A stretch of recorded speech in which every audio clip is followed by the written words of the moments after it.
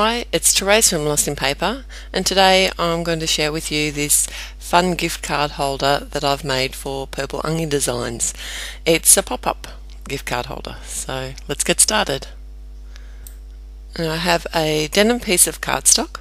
This is cut 8 inches by 6 inches, and I'll just need to score it first. So I'll be using the textured side, so I want that to be my outside.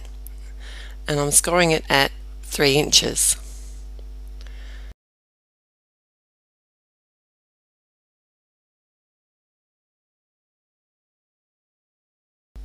So next I'm going to score my little pop-ups.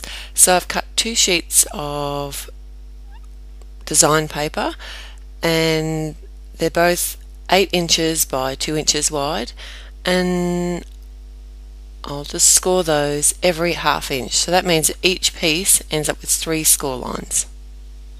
I'll do this to both of them.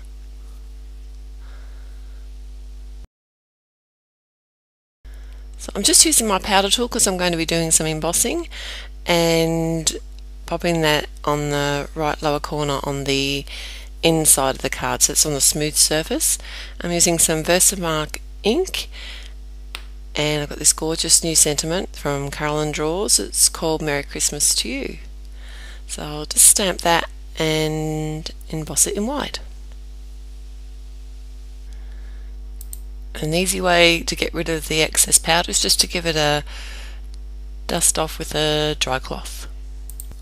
I have a little piece of design paper that matches my pop-up pieces, and I've cut this 8 inches by just under 3, and I'm going to be adhering this on the upper inside portion of the card.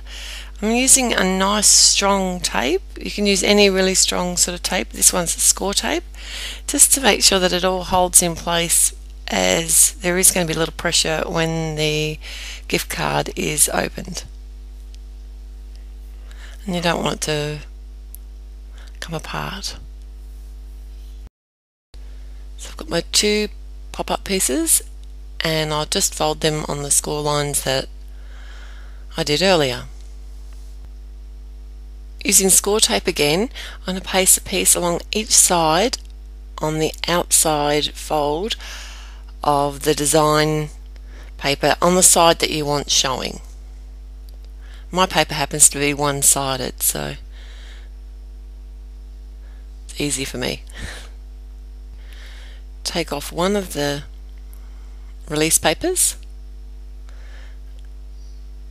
and sit that just below the center fold of the card. Now it's as easy as folding this in half again and removing the second release paper and then closing the card over top. On the second pop-up piece, place the score tape on the whole edge of the side of the design paper that's closest to you, but on the opposite side work out where you'd like your gift card holder to sit, and then place your score tape around that, and leave a little bit extra so you've got room to slip it in.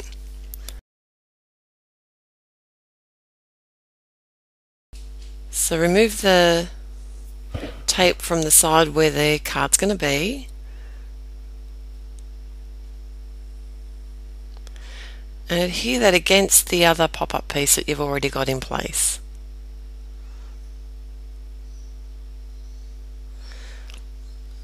And then it's as simple as removing the final release paper, well, except it's really sticky, and folding it in and under and sticking it to the base card.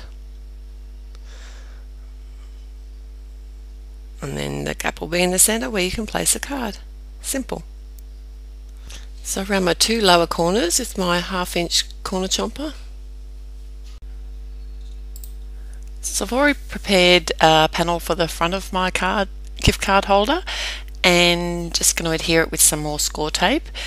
I've used this cute little stamp. It's a new one for Purple Onion Designs called Reindeer, and it's created by Carolyn Draws. I've coloured it with some Copic markers, I've added some design paper,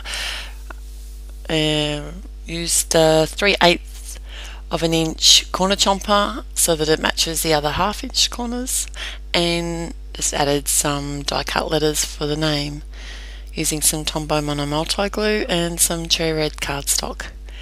So I've decided to hold this together with some twinery twine. This one's called Midnight Blue. I'll actually have all of the products that I've used listed at my blog, and I'm hoping to put them in the video description down below, so you might be able to find them there as well. But I'm just going to tie this with a bow, but you could use any kind of ribbon or a belly band, whatever you prefer. Now I'd just like to thank you for joining me today, and I've had heaps of fun creating these pop-up gift card holders for Purple Onion Design, so there's heaps more inspiration over at the blog, so head on over there. So until next time, happy paper crafting. Bye!